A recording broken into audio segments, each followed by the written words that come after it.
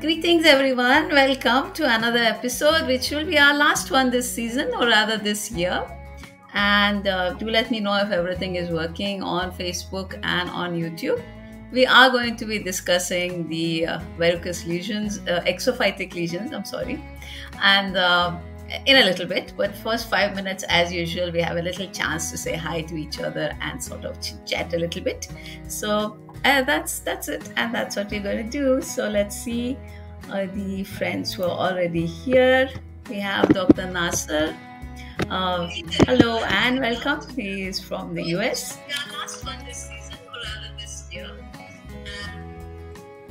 Okay, we are having a feedback from somewhere. Dr. Mahdavi, or that other phone is turned off. Is the mic on that also turned off? Yes. Okay. Yes. And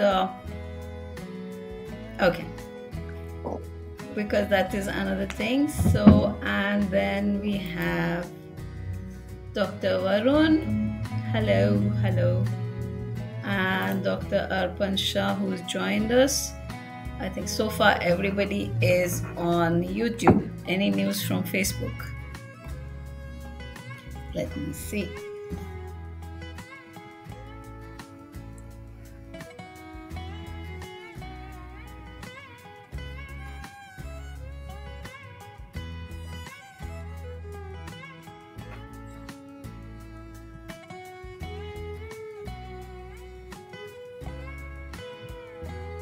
Very funny, Facebook is not even giving me a reminder. I am wondering if everybody else is getting their reminders now. Oh, okay, never mind. We shall wait and see if someone joins in from there. We also have Dr. Shahad. Hello, good morning, and I hope I got right. Dr. Monica, good morning. Nice of everybody to join us.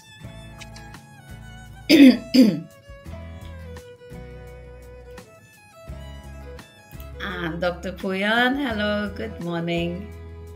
Yes, we also can't wait for the program actually. Right, it's so nice to have everyone here. This is a true wonder of science, I must say. And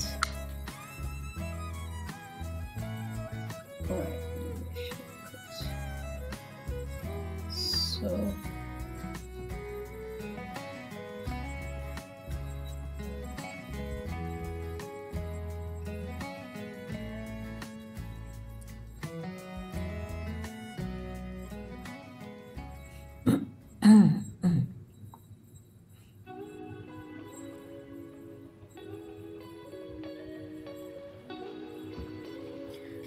So, anyone else? Anyone joined in from Facebook as yet? That would be nice to know if it's working there or not.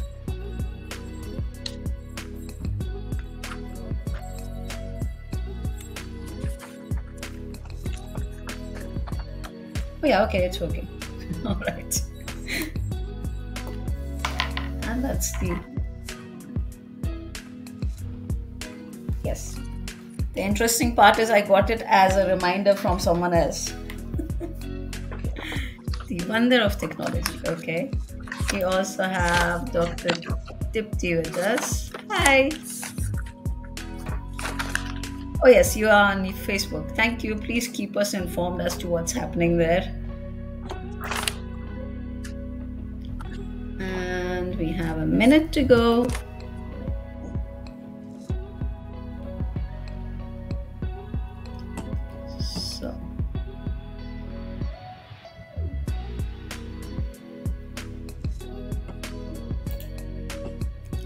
Hello, Dr. Pushpalata. Nice of you to join.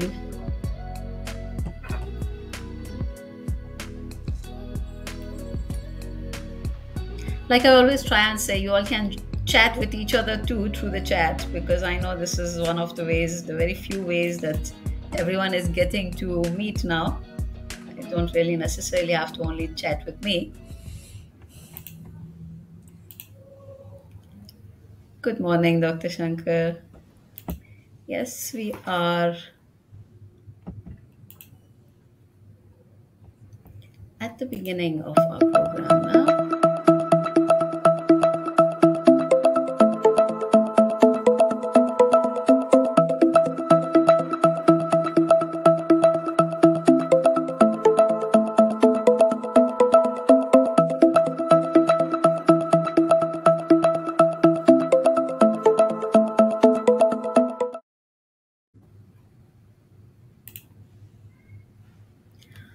Right. So, coming to today, by their very nature and appearance, exophytic lesions are worrisome until diagnosed because you see something exophytic, something obviously and clinically growing, and you inevitably think of the worst, and the mind naturally goes to something malignant because, of course, growth inevitably in most of our minds brings about malignancy. But the catch is always in being able to identify which is benign and which is malignant, which needs treatment, which does not need treatment. This is a distinction that is not always easy. And if you have found these lesions difficult so far, or like to most pathologists are forever, even if you know the lesions, are forever looking for ways of learning more and seeing more cases, then today is the right day for you to be with us, and welcome. Sorry. Right. So let me welcome you to the last live stream of 2021. And it's been a great journey, and it's going to be another great hour for this a global community that we have of oral pathology enthusiasts. I'm Dr. Mandana Donahue, your host for the live stream. And if it's your first time, we hope you will find the live stream informative and enjoyable. And just a note on what to expect if it is your first time. Well, we have the presentation followed by a Q&A and an expert summary. So type your questions and your comments as you think of them, and don't leave it for the end, so that we will tackle it at the end. But if you keep, sometimes if you wait for it, you tend to forget your questions. So, and coming to, of course, our speakers, a short little introduction. Although both our speaker and our experts are very well known currently globally, especially in the last year with many presentations and many events, but just a short intro. So Dr. Nazanin Mahdavi is currently head of the Department of Oral and Maxillofacial Pathology, School of Dentistry, Tehran University of Medical Sciences. She's also the liaison officer for Turkey and Cyprus, and she has been a part of numerous international events. Many of us have seen her in those events, and has numerous publications and presentations. She has also been a part of our own events before. Welcome, Dr. Mahdavi. It is an absolute pleasure to have you here with us. And coming to our expert, well, we all know Dr. Rosnah Zain she is currently the Dean of Faculty of Dentistry, MAHSA University, Malaysia. She's also an honorary professor, University of Malaya, and adjunct professor, University of Erlangga, Indonesia. She is a founding director of Oral Cancer Research and Coordinating Center at the University of Malaya, and continues to serve the ORCC as an advisor. She's the immediate past president of the Malaysian Association for Orofacial Diseases and immediate past president of the Asian Society of Oral and Maxillofacial Pathology, Assam. She has done some groundbreaking work in PVL and other precancer and cancerous lesions. And it's a great pleasure and honor to have you here with us today. Welcome, ma'am. I've been waiting for a long time to get you here, so seriously, welcome. Thank you. Yes. With that, I am going to just share Dr. Mahdavi's presentation, and I will request her to start. Thank you very much, Dr. Mandana, for your kind invitation. And thank you, Dr. Zain. I should say that it is an honor for me to be here today. So thanks for your introduction and your invitation. As mentioned, the topic I'm going to talk about today is benign-appearing exophytic lesions of the oral cavity. And I'm going to discuss on the histopathologic view and the diagnosis of these challenging cases. As you know, the term oral exophytic lesions is described as pathologic growth projections projected over the normal contour of oral mucosa. They have different reasons like hypertrophy, hyperplasia, or neoplasia, but clinically they may appear the same. And also, we all know that uh, many many of these lesions are reactive hyperplastic lesions. But on the other hand, some of malignancies or benign tumors can appear there clinically. So in today's presentation, I'm going to talk about these cases. So let's start with the first case. Okay. This case, she was a 32-year-old female. When she come to our center, she had that exophytic mass in the right mandibular gingiva between first and second molar teeth. But she had a story behind this. She said that she had had this lesion before, almost 3-4 months ago.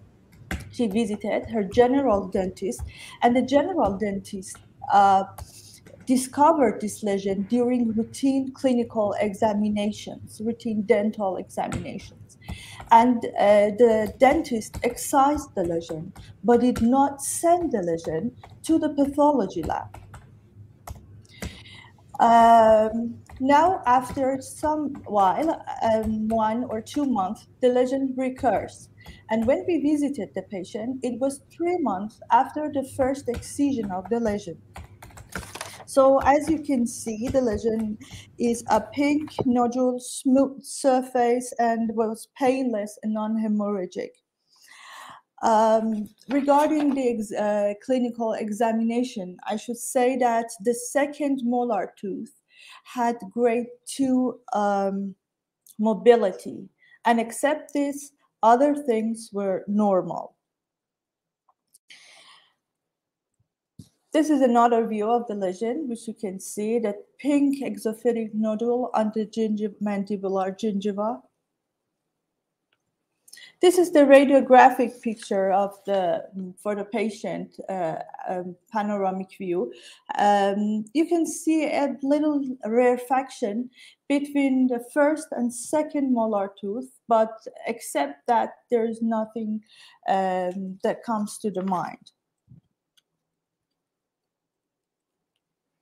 So the lesion was excised, excisionally excised, and the differential diagnosis that performed and suggested by clinician were irritation fibroma, pyogenic granuloma, fibrotic, of course, pyogenic granuloma, which means a pyogenic granuloma is being healed, and benign mesenchymal tumors.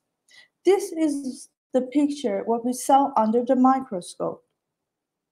Here you can see the oral mucosa, and this is the lesion. As you can see, there's a distance between the lesion and your line of oral mucosa, but it was not, I should say that it was well demarcated, but it was not encapsulated. This is a closer view of the lesion. Here you can see interlacing bundles and fascicles of spindle-shaped mesenchymal appearing cells. And also lots of slit-like vessels are in the background stroma. A little bit inflammation and extravasated RBCs as well are also seen. This is another view of the lesion, which you can see streaming interweaving fascicles. And here you can see the nuclei of the lesion in more details. You can see that the nucleus have, I cannot say that they have atypia, but there are mild nuclear pleomorphism in some areas. Some seems to be larger or a little bit hyperchromatic. And also, something that you can see here is that kind of nuclear palisading was seen in some parts, resembling what is shown in schwannoma, but did not fulfill its criteria. This is another view of the lesion. Again, you can see long interlacing fascicles of spindle-shaped cells. and you can see that it's highly cellular. Here you can see more details about the nucleus feature of the lesion. As you can see, they have fusiform nuclei, but some of them had a kind of blunt ended, but some not. So when it comes to our mind, it's a mesenchymal tumor, but we should investigate more to know its origin, whether it has a neural origin, fibroblastic, myofibroblastic, or smooth muscle origin. And also, when you look at closely look at the tumor, you can see that there were occasionally mitotic figures that could be seen among the tumor. Not very rare, but not very common. You could find them occasionally among the tumor cells, as you can see here in this picture. So we decided to make IHC studies for this case, and the first thing that we performed was Ki-67 staining, which indicates the number of the mitotic cells. Not only mitotic cells, the cells are going to divide. You know, Ki-67 is expressed in all cell phases except G0. So usually we use it as a adjunctive tool to help us to distinguish between malignant and benign mesenchymal tumors. I know that there are some scientific criticisms regarding the use of Ki-67 as the cutoff for malignant, and so, you know, as a tool that can distinguish between malignancy and benign tumors, but sometimes it works. So in this case, you can see that there are a high Ki-67 staining. Smooth muscle actin staining reveals that almost all the cells were positive for this marker. And in the right picture, you can see the vessels that are positive for SMA, which serves as an internal control for this marker. Also, the tumor cells, the fusiform tumor cells, are all positive for SMA. S100 was negative in the tumor.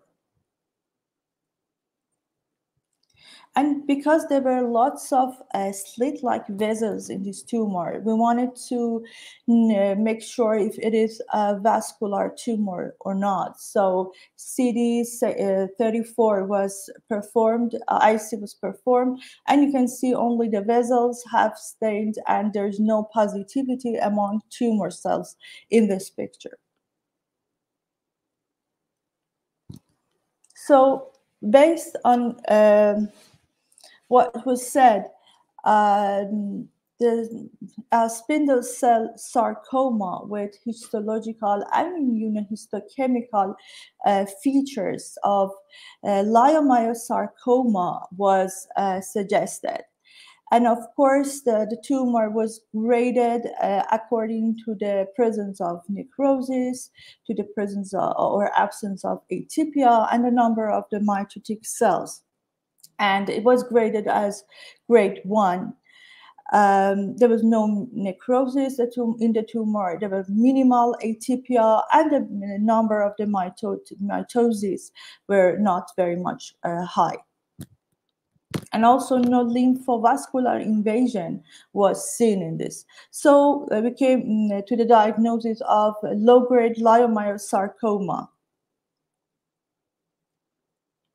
So this is a number of the cases of intraoral leiomyosarcoma that has been reported in the English literatures.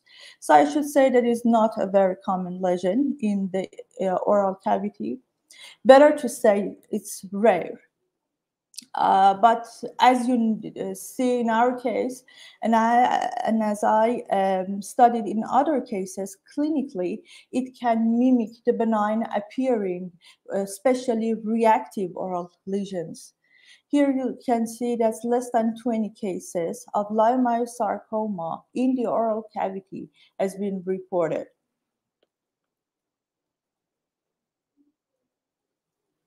So based on this diagnosis, the lesion was resected. Bone resection was performed under general anesthesia. The lesion was excised. And as far as I know, after almost 2 years, the patient is doing well, and there is no recurrence or metastasis of the lesion.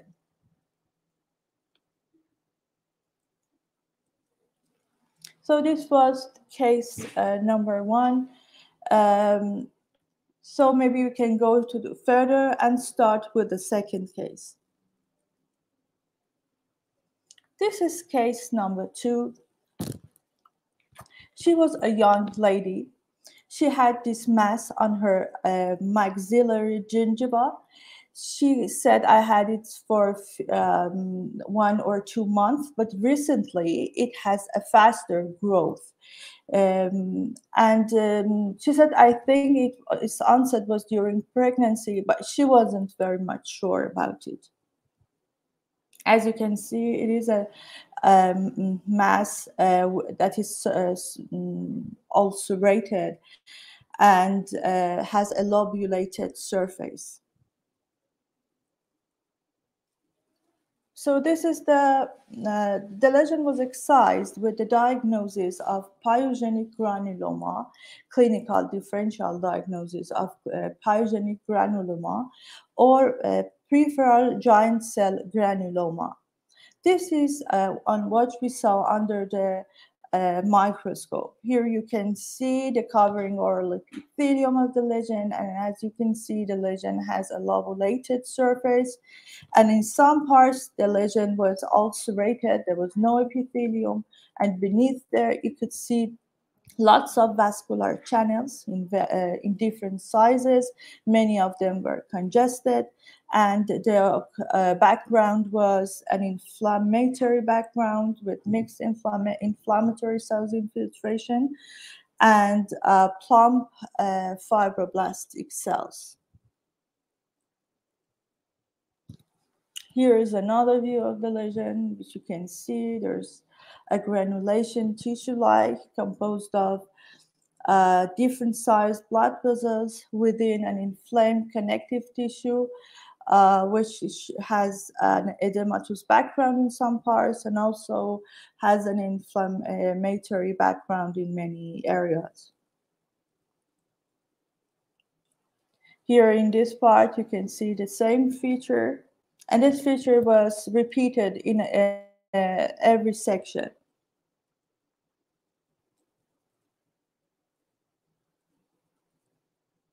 In some parts, more collagenization was seen, but the presence of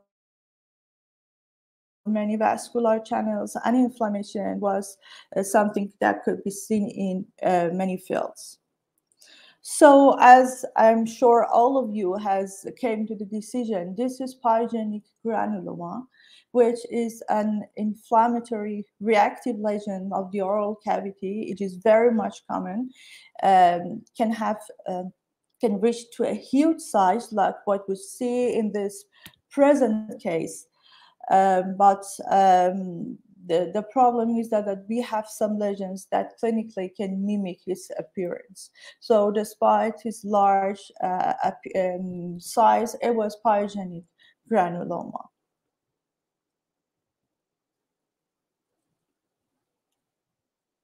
So here it is a schematic view of pyogenic granuloma and how it develops. So maybe we can go further to the next case.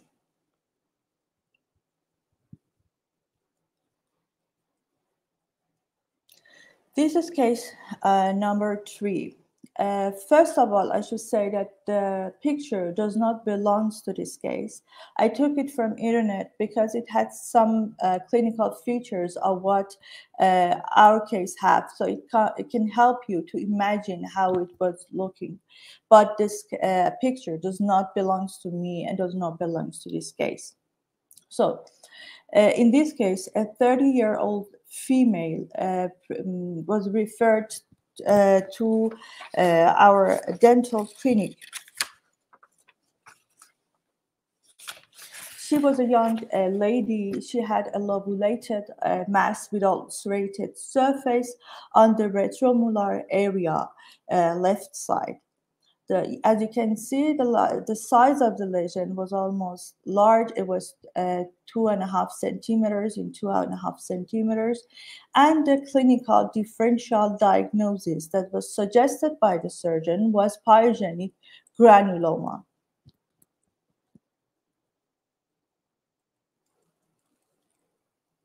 So as we were evaluating the lesion under the light microscope, you could see that there's a mass beneath the epithelial lining of the oral mucosa. On the top of the picture, you can see the stratified squamous epithelium of oral mucosa covering the lesion, which is ulcerated and replaced by fibrinoleucocytic membrane. In some parts beneath the fibrinoleucocytic membrane, you can see some granulation tissue, which is normal.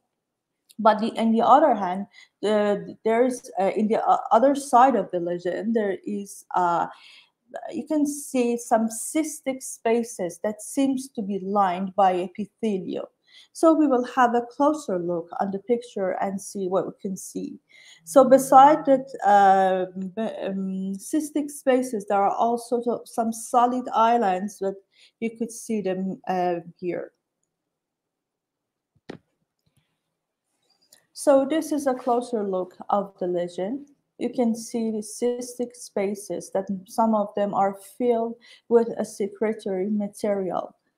The cysts are lined by an admixture of epidermoid and mucous cells. Many of mucous cells have large size. They have columnal. They are columnal cells with gobletoid appearance, as you can see here. And there are lots of cystic spaces with minimal solid growth pattern.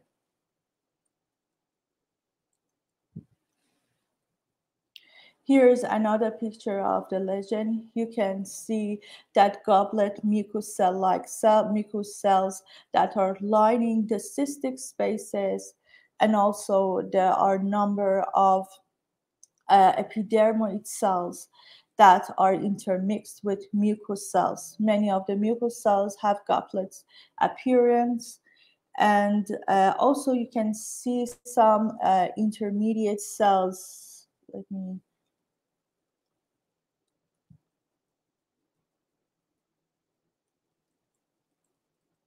So here you have some intermediate cells. As you can see them here, small cells with basaloid feature and very scant cytoplasm. So the three kind of cell population was observed in this picture. Also, you can see inside the cystic lumens there are secretory materials. So, as I'm sure many of you has reached the diagnosis of mucoepidermoid carcinoma was performed for this case. And according to the brand-wide grading system, it was graded as low grade. There was lots of cystic spaces, more than 20%, and no cellular atypia, no necrosis, and no invasion to the surrounding structures was detected in our specimen.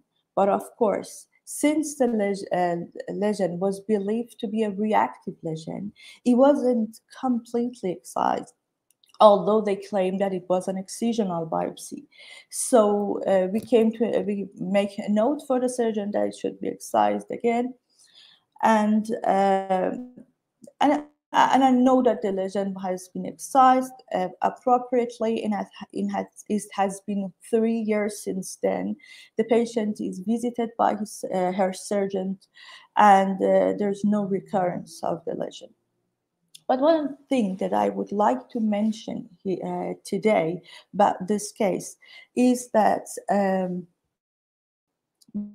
many tumors, especially mucoepidermoid carcinoma, is a malignant salivary gland tumor that can clinically mimic some benign and reactive oral lesions like pyogenic granuloma or mucosal. So there have been reported some mucoepidermoid carcinomas that clinically were diagnosed as pyogenic granuloma, as in our case, or mucosal because of excess production of mucus that could be produced by the tumor. So they could clinically appear as mucosal. The other thing that I would like to mention is that in some parts of the oral cavity, if you have a salivary gland tumor, the tumor is more likely to be a malignant tumor, like the tumors in the tongue, the salivary gland tumor in the floor of the mouth. If you have a salivary gland tumor in the floor of the mouth, it is more likely to be a malignant tumor, especially mucoepidermoid carcinoma. And in the retromolar area especially, more than 90% of the salivary gland tumors in this area are malignant tumor, especially mucoepidermoid carcinoma. Putting this to this fact that mucoepidermoid carcinoma can clinically appear as pyogenic granuloma or mucosal, we should make more consideration for lesions appearing as pyogenic granuloma in the area of retromolar. So I would love to hear your valuable comments after the presentation, especially about this case. So maybe we can continue with the next case. So this case is case number 4. She was a 46-year-old female. She had an exophytic mass in the right mandibular gingiva. When we saw her, he had had a tooth extraction, and there was an exophytic mass extruded from the extraction socket. And when they asked for the patient for history, she said that she had pain in this area, in the mandibular area, right mandibular area. And the dentist make a RCT, root canal therapy, for the patient, but the pain did not relieve. So after a while, they thought that maybe the tooth has some grade of mobility, and they decided to extract the tooth. So the tooth was extracted after root canal therapy, but the pain still persists. Then the patient came to our center, to dental clinic of School of Dentistry of Tehran University of Medical Sciences, with the chief complaint of pain and extrusion of a lesion that stands up from the socket of the extracted tooth. So in this step, the diagnosis of the patient was that it is of the clinician was that it is a pyogenic granuloma. They said that most probably it's a pyogenic granuloma that comes from the socket. But also they asked for more paraclinical evaluation, and CBCT was performed for this patient. Here you can see the cross-sectional picture of that patient. Here you can see that there is a lytic mass inside the mandibular bone, as you can see. And also, although it causes no expansion or minimal expansion, the lingual cortical plate is perforated. Also, the margin of the lesion are ragged and ill-defined. Here's another view of the imaging. Here on the top, you can see a radiolucent lesion in the area that has kind of ill-defined borders. And and on the other pictures, you can see that the lesion has caused a radiolucency inside the mandible, and perforation of lingual cortical bone could be seen in this picture. Also, when you come to the last picture, you can see that some parts of the buccal cortical bone is also perforated by the lesion. But the borders of the inframandibular nerve were intact, and also there was no root resorption. So there was a radiolucent lesion inside the mandibular bone that causes no root resorption and was not invading to the mandibular canal, but it was radiolucency with ill-defined and ragged border that perforated both buccal and lingual cortical plates. They excised the lesion, but not all the lesion, just the part that was stand out of the socket, and send that to pathology lab with the diagnosis of granulation tissue. Here you can see that in the here you can see the superficial oral epithelium, which is first in some parts are ulcerated, but wide that has an epithelium in this lesion that is extruded from the socket. And also beneath this, you have a lot of inflammatory cells infiltration. This is a closer view of the lesion. You can see a background of highly inflamed connective tissue. And within this inflammatory background, you can see some islands of epithelial cells. When we go deeper to the lesion, in the deeper part, there were obvious and clear islands of epithelial cell with squamous appearance. What we can see in this picture, that the cells show prominent nuclear atypia. They couldn't produce keratin. There was no keratin formation. And also the nests were invading in the form of the tumor was invading by forming small nests and small islands.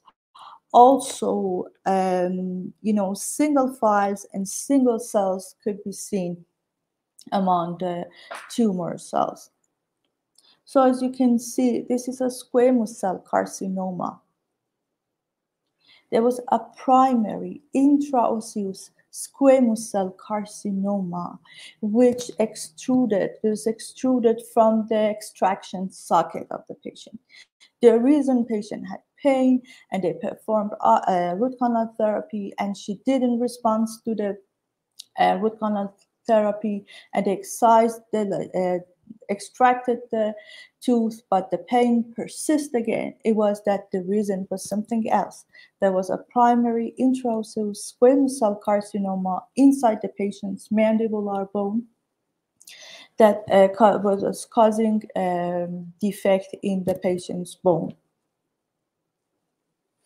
Here you can see some case series of primary intramandibular squamous cell carcinoma. As you can see, it is not a common feature. When we call a lesion primary intraosseous squamous cell carcinoma, we mean that it does not originate from the covering oral mucosa of the oral cavity. It's not from the oral epithelium of the oral cavity. The origin of this tumor is an epithelial cell inside the mandibular or maxillary bone.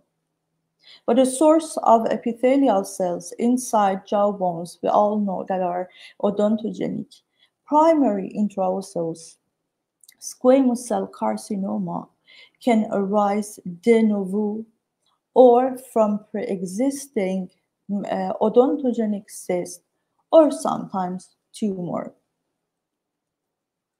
But in our case, there was no cyst that was involved in this lesion. It was a de novo lesion. So thanks for your attention for this case. And I would also like to ask you to enjoy these beautiful pictures, which I'm gonna put between the cases. These are some beautiful parts of my country. This is a historical house in Shiraz, a city in the south part of Iran.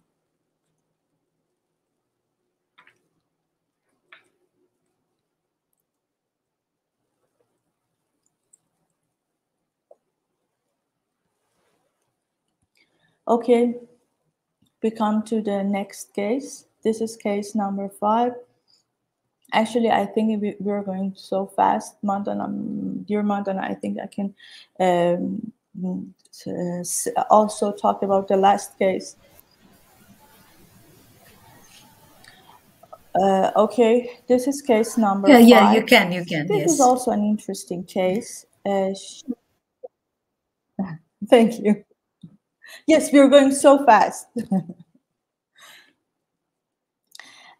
This is the case. The patient is a 70-year-old male. He had an exophytic mass in his mandibular gingiva. You can see in the lingual part of the gingiva. He said that he had this lesion for 2 months. The lesion was painless, non-hemorrhagic, and as you can see, there was a necrosis, an ulceration in the middle of the lesion, middle part of the lesion. Otherwise, there was nothing that comes to mind. The differential diagnosis performed and suggested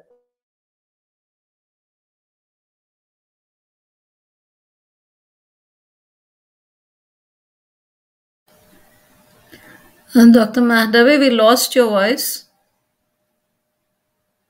Actually, we lost your video too. by the clinician was peripheral. Dr. Mahdavi, I think you can turn off your camera.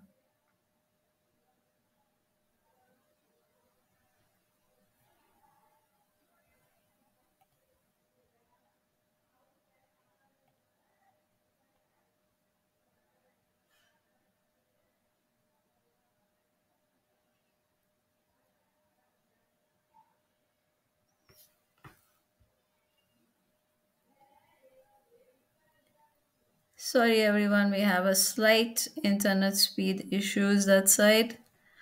She should be back any minute. Dr. Mahdavi, can you turn off your camera and try? Oops. Okay.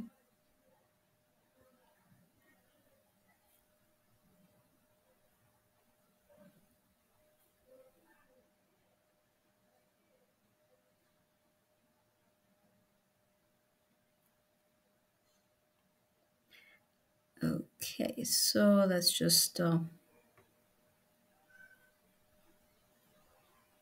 Dr. Zain, ma'am, are you there? Yes, I'm here. Yes, okay, excellent. Yeah. Yeah. Okay, so I think until she's got some issues there, so until then, I think we can just discuss a few things. And, we had a very interesting question from Professor Joss on one of the earlier cases, so maybe we can discuss that one. Right. Here it is. Do you think that pyogenic granuloma and lobular capillary hemangioma are two separate entities or part of a spectrum? Yes. Hi, Professor Joss Hill. Haven't seen you for a long, long time. I personally feel that pyogenic granuloma or lobular capillary hemangioma is probably the same thing. I probably do not separate them when I diagnose them. Although when there is quite a lot of capillaries, I think it may be, as you say, a spectrum of the capillary hemangioma with more of granulation tissue, and you get into the pyogenic granuloma. I think that's what I'm thinking of. Yeah. Okay, and we have one, I think, from Dr. Said. Yes, thank you for sharing the nice case. What gradient system you follow up in mucoepithelial carcinoma as well? I think you can answer this, and then we can ask Dr. Nazanin what she follows. Well, I have to say that I have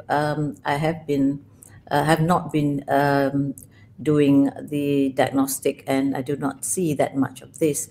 So I do not really. I mean, I guess I follow a very traditional grading system, and I used to do it low grade and high grade. But I know that we also will look into whether there is cystic variety and things like that. But I think for this, it would be good to, if we can get Dr. Nazanin to actually talk about this more. Yeah. Yes, definitely. She has still not joined. Anything else you want to share with us, ma'am, about the cases that have so far finished? If you're asking me? Yes, ma'am. Yes. Okay. I think in summary, I think what she is trying to show is trying to say that clinically they all look like pyogenic granuloma or peripheral giant cell granuloma, and she was able to show that for one of it, it turned out to be leiomyosarcoma, while for another one that turned out to be mucoepidermoid. But what's interesting is, I think, especially case 3, I thought she had also some radiolucency, if I'm not mistaken, and these are things that actually gives clues, because pyogenic granuloma would not actually do that. Okay, she's back. Yes, Okay, she's hi. back. Okay. Dr. Nazanin, you have our voice and everything okay there? I don't think she has our voice. Yes, yes. I'm not sure. So until what part did you hear me? Should I go back from the case number five? Start from the beginning of Yes, case yes, number I think five? so. Case number 5. Yes, perfect. Okay.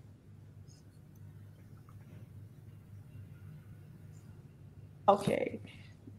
So It's still not sorry shared for the here. interruption. This is case number 5. Right. Okay. It was a 70-year-old male. He had a painless exophytic mass, as you can see in the mandibular gingiva, left mandibular gingiva, area of premolar in the lingual side of the gingiva. The lesion was painless and it was not hemorrhagic. As you can see, there's a necrotic ulceration in the middle part of the mass, and beside this there was nothing especially for this lesion. The differential diagnosis suggested by the clinician were peripheral ossifying fibroma, pyogenic granuloma, and peripheral giant cell granuloma. This is the growth appearing of the lesion. As you can see here, the necrotic area that you could see here as a depression in the growth of the lesion. This is the panoramic view of the case. As you can see, there was nothing inside, no lesion inside the bone. Everything seems to be normal. But I remember that when I talked to the surgeon, She said that while she was excising the lesion, she felt that there is a kind of depression in the bone beneath the lesion, but it was just only a suturization of the bone, and the bone was not involved. So, and you know that it could be normally seen in many even reactive lesions in the oral cavity.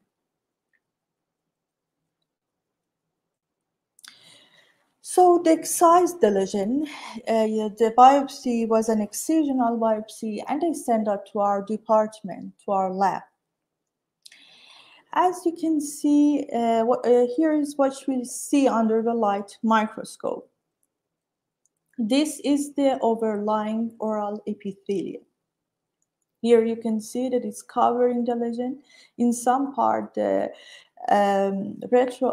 retroridges are flattened, and in some parts not. But beneath the epithelium, here you can see the lesion, that it looks like to have a myxoid background. And in the other part, you can see that there are inflammatory cells infiltration inside the lesion. If you remember the clinical appearance of the lesion, it was ulcerated. So it is normal for an ulcerative lesion, especially in the oral cavity, to have inflammatory cells infiltration inside the lesion, and you can see them under the light microscope. This is another view of the lesion. Here you can see that there is a myxoid background, and inside this background you can see that there are fusiform spindle-shaped cells and some stellate-like cells. The cells look like fibroblast mesenchymal cells that are arranged randomly in this background. Also, inflammatory cells infiltration, mostly chronic, could be seen in this section. This is another view. Also, you can see that spindle-shaped and stellate-shaped fibroblast within a myxoid background. Here you can have a closer look of the lesion, and you can see that it has you can see no cellular pleomorphism and atypia among this lesion. There was no necrosis also.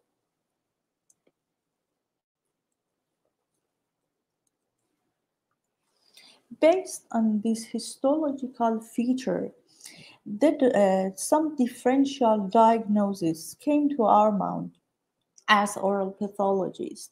They were odontogenic myxoma, actually soft tissue, soft tissue myxoma, but it has been suggested by some authors that soft tissue myxomas in the oral cavity, especially in the gingiva, should be called odontogenic myxoma. So one of the differential diagnoses for odontogenic myxoma. The other were tumors with neural origin, and for oral focal mucinosis.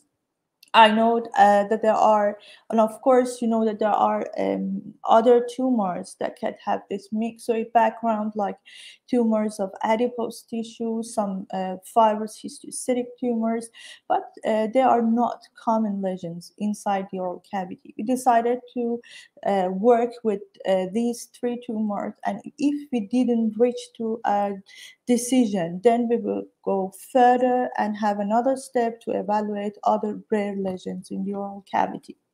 So we started with these three lesions. As you know, that some tumors with neural origin, especially neurofibroma, can have a myxoid background.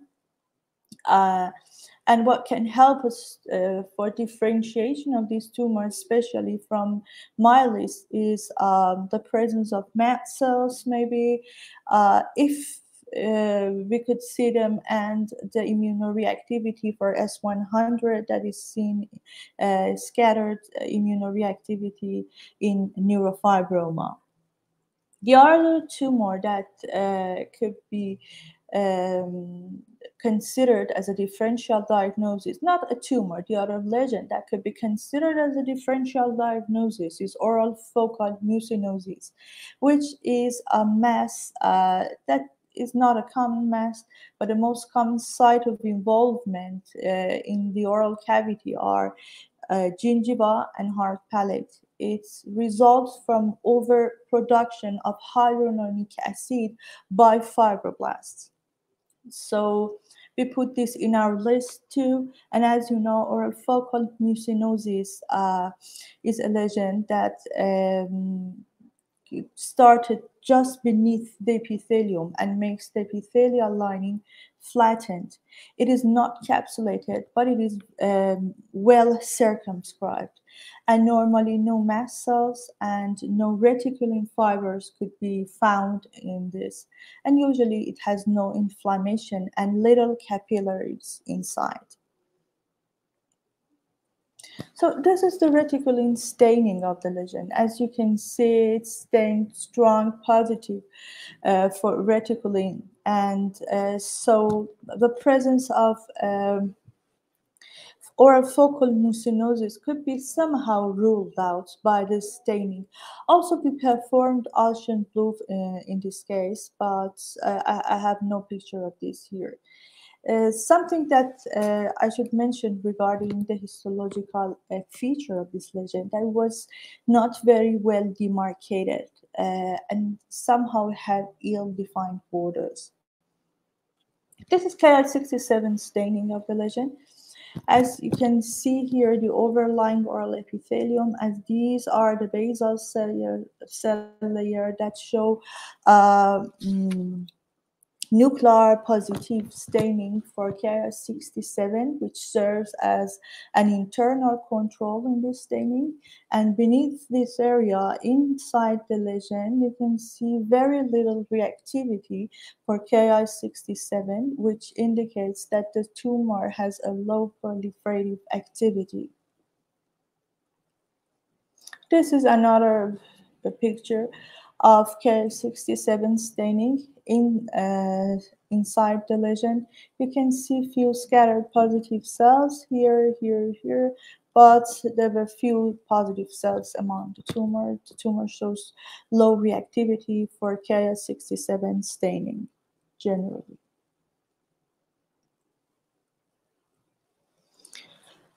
Also, smooth muscle actin was asked to be stained in this lesion, and as you can see, there is no reactivity among tumor lesions. However, some vessels show positive reactivity for smooth muscle actin. This also serves as an internal control, but among the lesional cells, there were no immunoreactivity for smooth muscle actin, or very little scattered cells that show immunoreactivity for smooth muscle actin. We also performed S100 to differentiate neurofibroma. As you can see, this is the epithelial lining of the lesion, and that small cells with stellate shape are Langerhans cells that normally are positive for S100. So this also serves as an internal control for the IHC staining.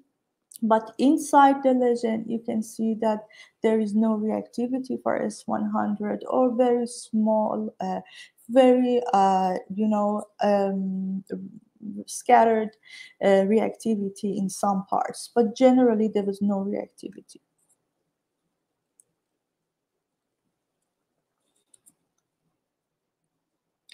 This is vimentin staining, and as you can see, almost all the cells inside the lesion shows immunoreactivity for vimentin and were positive for vimentin, as you can see in this picture.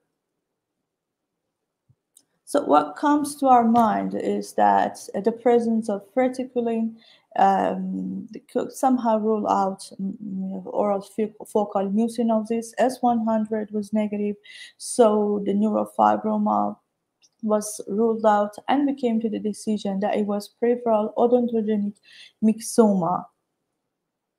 So as far as I know, peripheral odontogenic myxoma is not a common lesion inside, it is not a common lesion. Despite its central counterpart, the peripheral odontogenic fibroma seems to have a bland behavior. It's not very aggressive, but there was at least one case report that a peripheral odontogenic myxoma had recurred. So in this case, since the margins were still involved, we make a note to the surgeon and ask him to excise it completely or follow up the patient, whatever he decided. So there's still one case, dear Mandana. Shall I continue to this case, or or you ask me to stop here? How long do you think it will take? 5, 10 5, minutes? 6 minutes. Okay, then please 5 to continue. 6 minutes, I think. Okay. It's okay, but please continue. Sorry. Okay, thank you. This is the last case. And also it's an interesting case. He was a 51-year-old man. He had a lesion inside his mouth. He said, I have it for 2 months. The lesion was painless, was not bleeding. And, the patient's chief complaint was that it interferes with my speaking, with my chewing, but otherwise there was no problem. The differential diagnosis suggested by the clinician were salivary gland tumors, reactive inflammatory lesions like peripheral giant cell granuloma or pyogenic granuloma, and benign mesenchymal tumors. So they make an incisional biopsy. They send a part of the lesion to our lab, and this is what we saw under the light microscope. You can see that epithelium on the surface, which is atrophic, and beneath that epithelium, you can see that some sheets of clear cells, epithelioid-like cells, intermixed with some eosinophilic cells within a highly vascular background. If I have another picture, regarding the background, I should say it was highly vasculated, but the vascular texture was very delicate. Here is another view of the lesion. You can see some eosinophilic cells with eosinophilic cytoplasms intermixed with cells with clear cytoplasm.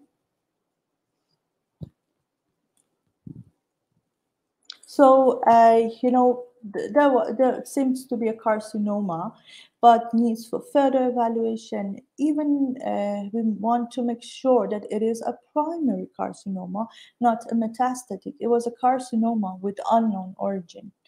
So we decided to start with IHC studies and have a step-by-step plan. So one of the things that came to our mind was melanoma, some kind of lymphoma, and also primary squamous cell carcinoma, although it doesn't seem to be connected to the surface epithelium, or metastatic renal cell carcinoma.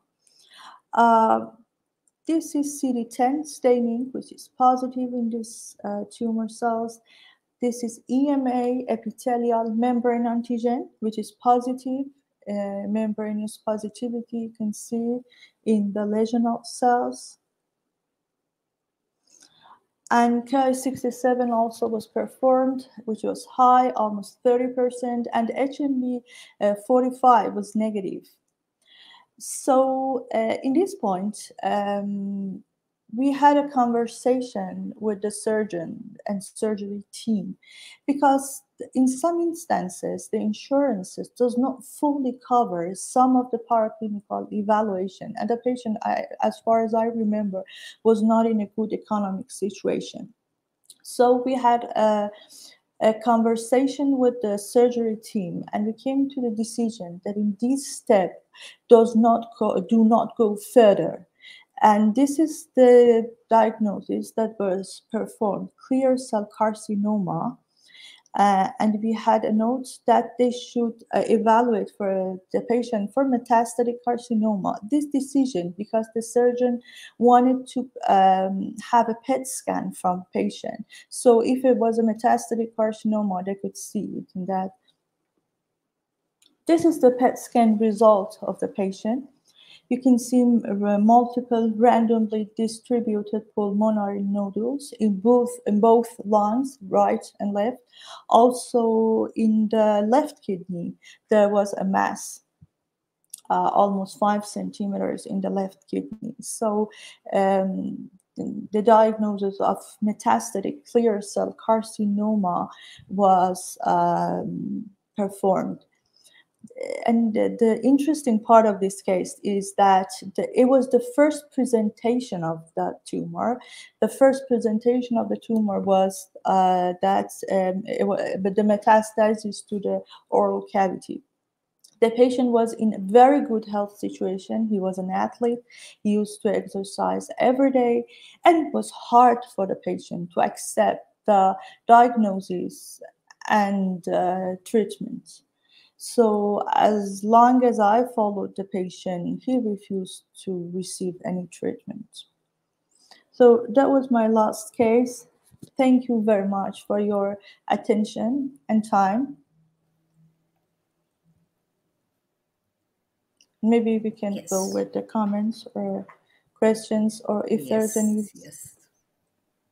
Yeah, you have our voice. So what happened was when you had the break, we went through ma'am's summary. So now we will just go through some of the questions that you missed, and then we'll continue from there.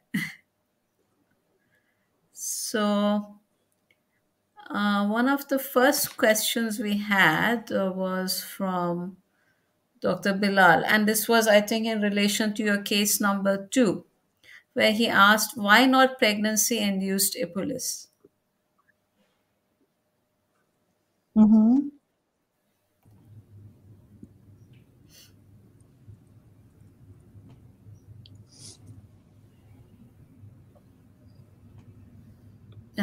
Yeah, Dr. Mahdavi, you can answer that if you have my voice. Can you read the question for me? I didn't hear the question. Yeah, it is a why not pregnancy-induced epulis. This was in case number 2. Uh-huh.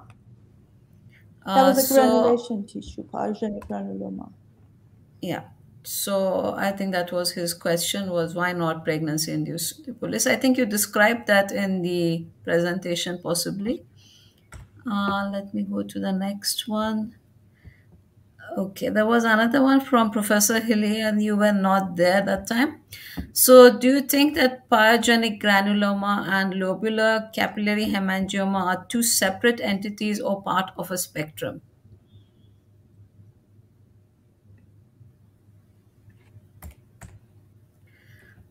Dr. So Mahdavi, the I think if question you is, stop, you can close your presentation so you have the screen, because then you will see the questions. I think I have stopped sharing. You have stopped sharing, but also close the presentation on your own. So, do you have this window now? Do you have the, can you see the StreamYard window? Yes, yes, I have it. Okay, so now you can see actually the question on the being shared on the screen. So the From Professor question Hilly, there is was, a question. yes, do you think pyogenic granuloma and lobulated capillary hemangiomas are two separate entities or part of the spectrum? This is the question. Yes, that is the question. So Yes. according to some text, we consider lobular capillary hemangioma and pyogenic granuloma as one entity. And this is how we make the diagnosis in our center. But if the lobulation is very critical feature in the diagnosis, in performing the diagnosis, I should say that in many cases we have pyogenic granulomas that do not have this, lobulated appearance. Okay. Our next one is from Dr. Nasser Said. So he said, thank you for sharing the case. Oh, Sorry, did excuse you me. In want to this say case, I would something like else? to hear Dr. Zain's and also, if it's possible. Yes, in Which this case, question? I would love to hear Dr. Zain's opinion also regarding the pyogenic granuloma and lobular capillary hemangioma. Yeah, I think I've mentioned earlier that I look at it as a single. I do not separate them into pyogenic granuloma or lobular, but as part of the same lesion. Although it could be part of a spectrum, but when I do the diagnosis, I tend to only diagnose pyogenic granuloma more than lobular capillary hemangioma.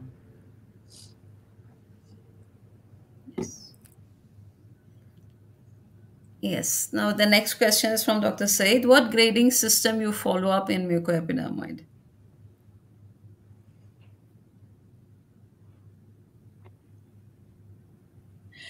We use the Brandwein grading system, although we know that it, in some cases, you have overgrading by using this system. But when you have low grade in this system, then you make sure that it is a low grade tumor, and it was a low grade 1 tumor. Okay. So, and Professor Josh says about the intraosseous carcinoma that it's a very interesting and rare case and it should be documented. So, I guess he's telling you to publish that. And We have already published it. okay, okay. So, and then there was Dr. Mahadev who said odontogenic myxoma. I think that was case 5. So, actually, she was fairly quite close. I think it was the peripheral odontogenic myxoma case. And then we have this doctor from Dr. Shahad. How do you prove for sure it was of intraosseous origin if the lesion protrudes into the oral cavity?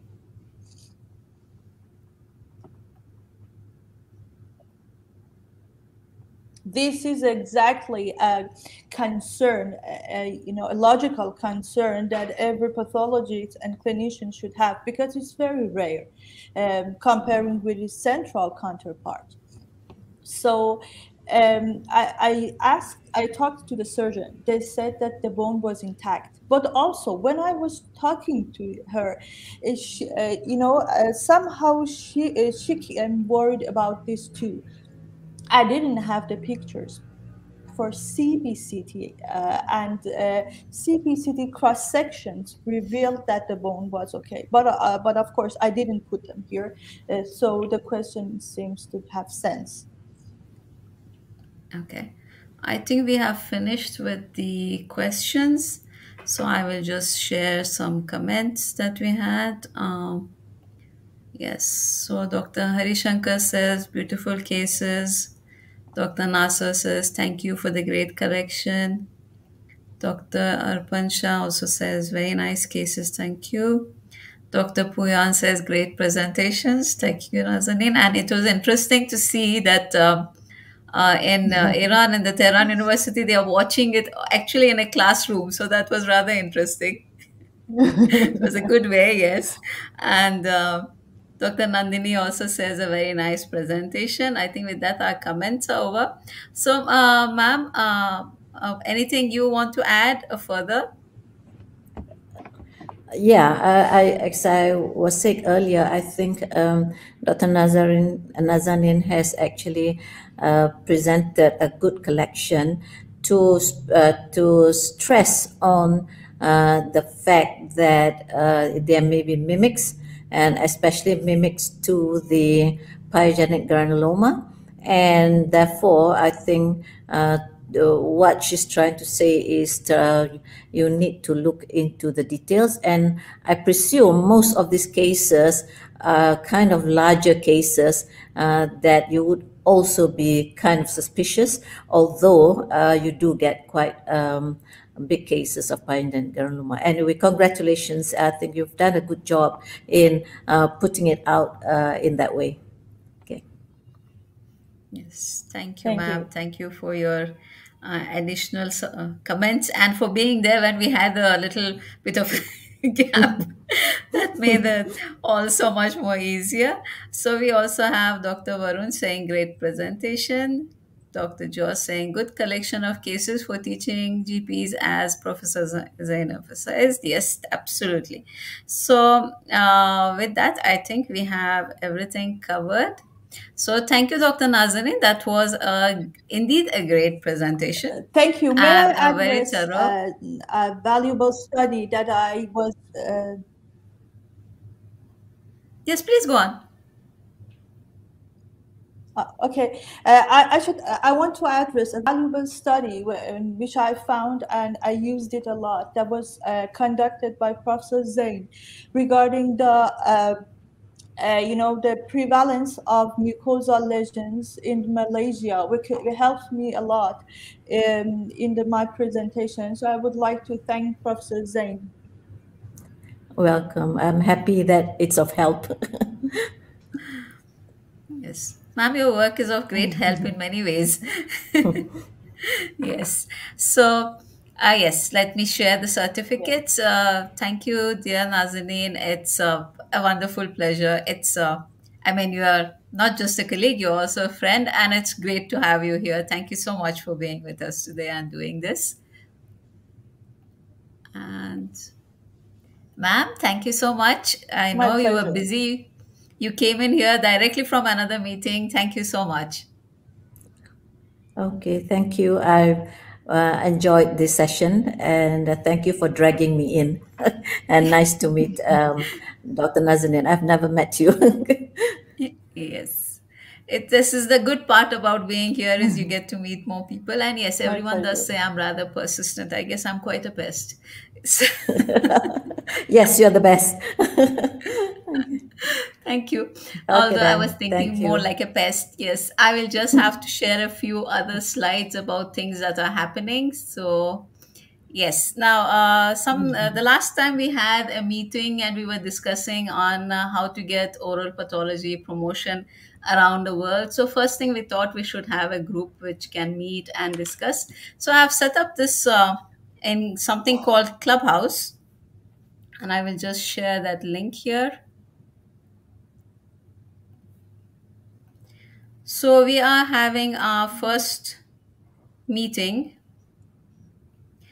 in Clubhouse tomorrow evening as per the IST time. The other times are there. I know it's an ungodly hour in parts of the world, and I'm sorry for that. We'll try and see that subsequent meetings are better timed. But please join up the Clubhouse. The upside with this is it's just a chat, so it's just voice. It's not as complex as having video. And also, the meeting will be recorded, so you can log in anytime and hear what was said. You can comment and it also allows interaction between people who are in the room. So if you see someone who's in the room, you can just click on their picture. You can have a conversation that is private from the room, and then you can come back. So tomorrow we're just having a little meet and greet first time to see with people, catch up with people from around the world, and then see from there where we go next. So please do join up and. Another thing, of course, we also decided that we will have a group on LinkedIn. So, first and foremost, it is to help everybody set up their profile, which I know many are a little lazy about it. So many profiles are not even active or complete. But it is the professional place. So, if we want to do something professionally, this is a good place to get into. Now, this is a group I have set up, but the managers are different colleagues from around the world, and quite a few have agreed very kindly to be among the managers so that it's not really just supposed to be my voice, it's supposed to be everybody's voice. It's just a place to get together and to discuss how we can move along. You know, there are countries where oral pathology is not recognized at all. There are countries like India where we are recognized. We have a specialty that's rather quite full and thriving and in terms of numbers, but we are having other problems. And then there are countries maybe like the US or England where it is very well established. So we can all exchange ideas and see how each of us can go on to the next level of what we can do. And that is why this group is there. So please join LinkedIn and then join the group. That will be great. And yes, if you like today's session, there have been so many others that have been there, and you can go back and check out the previous ones. This is our one playlist, that is the Beyond the Borders, but there are numerous playlists. They are there on YouTube. Sorry, on Facebook, we still have only a few, but on YouTube, you'll find the full list. Also, if you like today's, please hit like so that we know you liked it. And of course, you can follow us. You can find the details on YouTube on our page, or you can also subscribe to our newsletter. And with that, I have to say thank you to all of you. And we have reached the last session of this year. You have supported us through 2021, and I hope you will come back and join us again in the new year on the 11th of Jan. With that, I will wish you all a great, great time. And oh, yes, okay. Yes, this just last thing, because it was we had a little discussion on how to the logo for the lounge. So there is coffee or tea and pathology and colleagues. It should be a good mix for fruitful entertainments. Yes, so I had initially not put the microscope in there. It was getting a little difficult to add in a microscope into a coffee cup, but well, I tried. It worked, and it's there. So I hope you will come and see it. And with that, I say bye. See you all. Have fun. And let me just join. Yes.